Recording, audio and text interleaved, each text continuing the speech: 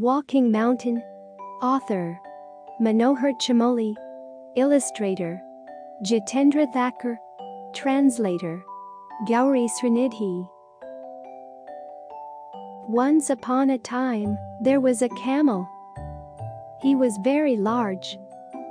All the other camels had only one hump, but he had two. The camel was very proud of this. He kept his distance from the other camels.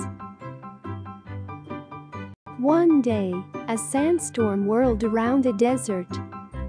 There was dust and sand everywhere. The camel was sleeping. He had no friends to wake him up, so he slept through the storm. Sand gathered around him till only his two humps could be seen. Soon after, two desert tortoises came by. They began to climb up and down the humps, racing each other. All of a sudden, the camel woke up. He heaved himself up and rose from the ground. The tortoises were terrified. "Run!"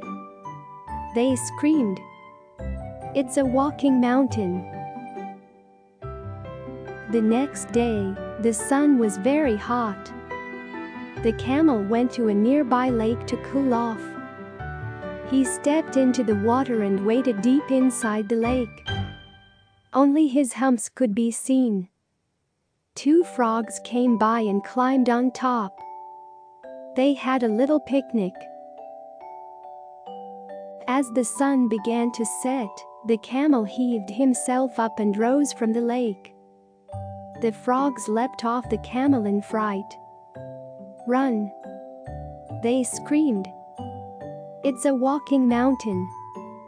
The camel was puzzled. "Why is everyone calling me a mountain?" He decided to search for a mountain to see what it was. He crossed forests. He waded through rivers. He walked over plains.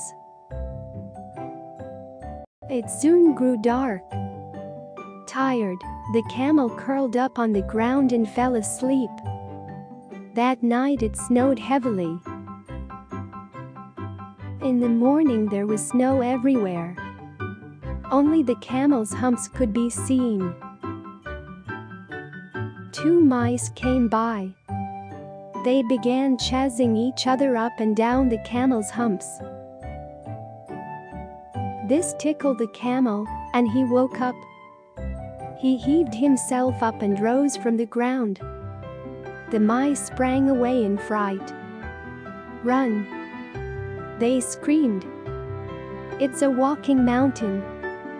At that moment, the camel happened to see a snow-capped mountain in front of him. "Oh my goodness!" he cried. "What an enormous camel!"